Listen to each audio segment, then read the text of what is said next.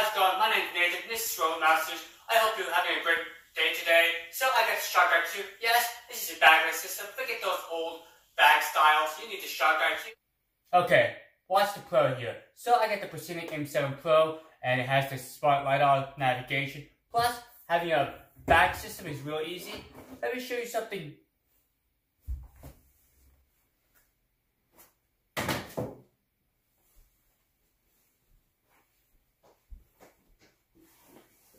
Okay, my absolute favorite thing I like about the Shark IQ is Alexa support. Not only can you start and stop the robot, you can also tell it to go to a certain area. Alright, let's go ahead and get my good friend. Hey Alexa, tell Shark IQ to clean the living room. Okay, your robot is heading to clean living room. This Shark IQ is one of the few vacuums, including the Roombas, that have the ability to use Alexa to clean a certain room via voice. While other robot vacuums, including the Proscenic M7 Pro, do have Alexa support and Google support, it's only basic start and stop commands. I definitely won't recommend listening to the guy in red because he's kind of a clown. He likes to party too much and he really doesn't know what he's talking about.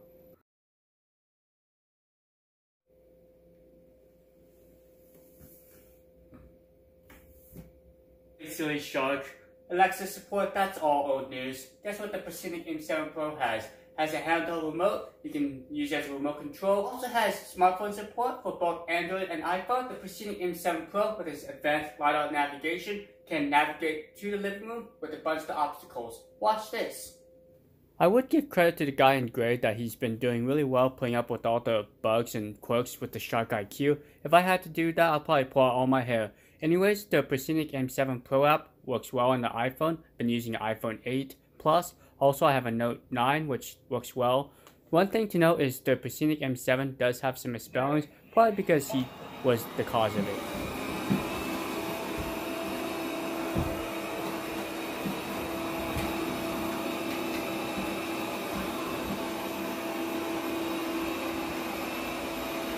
Hey Nathan, read the Shark IQ is a better cleaner.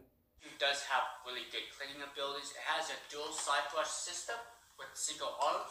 I have found that they do well picking up debris from your baseboards. Also does well without scattering the debris. Kind of like on the M7 Pro. If you're looking for a good scatter bot, well, the M7 Pro is the robot for you. I don't know why you're rooting for the M7 Pro, Nathan Red. I think your dual side brush system is spinning too fast, which is causing more harm than good. Maybe Proscenic should use the dedicated wall center to slow down the side brushes in open areas like the Roborock. Oh, you don't know what you're talking about, Nathan. You need the Proscenic M7 Pro's dual side brush system because when they spin a million miles per hour, they do well grabbing the dirt debris from the carpet, also from the baseboards. Yes, have fast spinning side brushes, not those slow single arm ones on the Shark IQ. The guy in red says that the Shark IQ is too loud for him. Well, it runs around 70 decibels, and the reason behind this is one of the most powerful robot vacuums, around 23 CFM.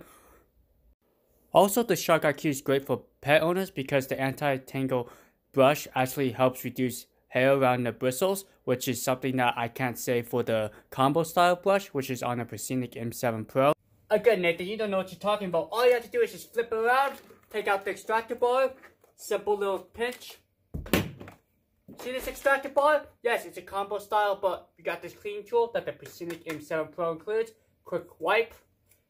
Done. Simple. It's okay, Nathan. Don't get your panties in a wad. Just admit that the Shark IQ self-cleaning brush is better than on the combo style brush, which is on a Proscenic M7 Pro. So, tell me, Nathan, on your Proscenic M7 Pro, how well does the self-emptying bin work? Does it actually empty out contents from the robot vacuum? I don't want to brag or anything, but on my Shark IQ with its backless system and its super powerful vacuum motor, it does a great job cleaning out the dustbin on the robot vacuum. I'm giving you guys a fair warning now. Cover up your ears because this awesome self-emptying bin is quite loud.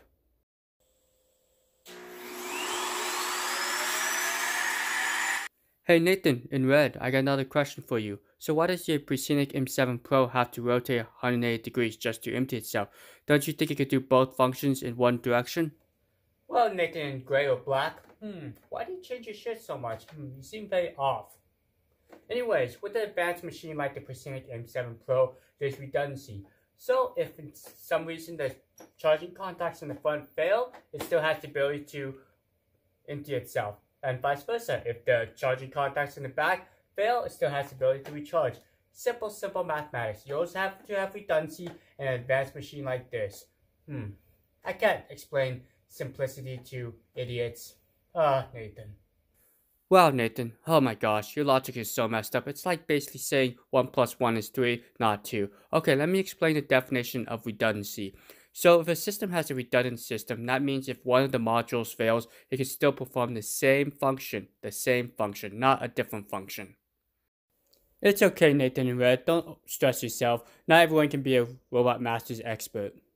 I give credit for Proscenic for trying. I think they could revise their self-emptying bin, maybe provide a stronger motor or a better sealing system so it can pull out all the dirt and debris. I did see on Amazon's listing they actually pulled the self-emptying bin, so hopefully there's a new revision coming out and we'll see down the road if Proscenic can improve the design of the self-emptying bin.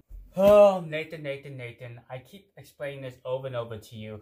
Even though the self-emptying bin on the Proscenic M7 Pro can't get all the debris in the first go-around, as real-life testings or real-world testings, I've been running this for a few months and it's able to get the dirt and debris, keep it down, and that's the whole point of a self-emptying bin, is so you don't have to do daily maintenance of emptying out the bin. It will over time keep the bin down. Now, if you don't understand that concept, I don't know how to better explain that to you. Nathan in gray or black, you're so confused. Please find some help. I think you really need some help. Well, Nathan in red, if I need help, well, your Proscenic M7 Pro definitely needs some help. Look at this. I have some basic plastic beads in here, and it still is in a dustbin. How in the world is it able to keep the dustbin down if it can't get some plastic beads out of the dustbin? Dustbin has been installed. Well, all you skepticals out there, check it out. Look at that. I'm emptying out the bag, and there's a bunch of dirt and debris just from my few weeks of testing the Proscenic M7 Pro. So this Proscenic M7 Pro does work. The self-emptying bin is able to capture all the dirt and debris away from the dustbin.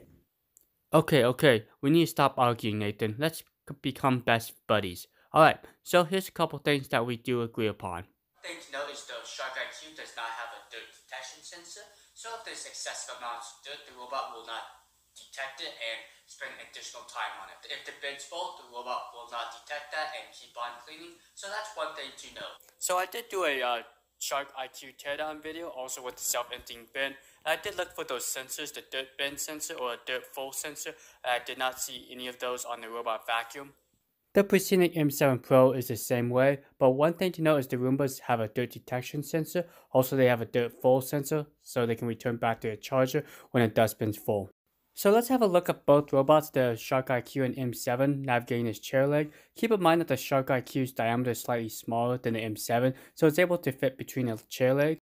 Both the dual side brush systems do well capturing the skittles and bringing it towards the center of the robot vacuum, so I'm a big fan of the dual side brush system on both models. If I had to pick one, I think the Proscenic M7 Pro does slightly better with navigating around furniture, especially like tight obstacles, since the Lidar sensor is able to detect those and kind of navigate around those in real time, whereas the Shark IQ, since it's using a camera-based system, has to rely more on its bumper sensor. There's pros and cons to both navigation systems. For camera-based systems, since there's no moving parts, they tend to last longer, but for Lidar sensors, they can create a map within one cleaning session. For the Shark IQ, depending on how complex your floor plan, takes anywhere from 4 to up to 30 cleaning runs. In my case, I had about 30 or so cleaning runs. I had to reset the robot, then I was able to get down to about 12, but that's just one thing to remember about the Shark IQ. Okay, let's have a look at the three top-end robot vacuums that have self-emptying bin. These self-emptying bins work the best, the Roomba series and also the Shark IQ. You can see that the i7 Plus picked up a lot of the plastic beads, and also the Shark IQ self-emptying bin does just as well. The Proscenic M7 Pro, despite not having the best self-emptying bin, still works really well as a smart Lidar navigating robot. You can see that it effortlessly navigates around these obstacles without getting stuck or getting confused. It's probably on par with the Roborock, so I give it an A+ for navigation on the Proscenic M7 Pro. So in my opinion, if you are looking for something that does have a self-emptying bin option and it's Lidar based, the Proscenic M7 Pro is probably like the only option so far. I believe the R98 was the first vacuum to incorporate both the technologies, but unfortunately the Debot R98 is no longer available, and the Proscenic M7 Pro is the only one that's commercially available, but it's not a bad robot. So we're going to go ahead and wrap up this video, but I hope you learned some things about these robot vacuums.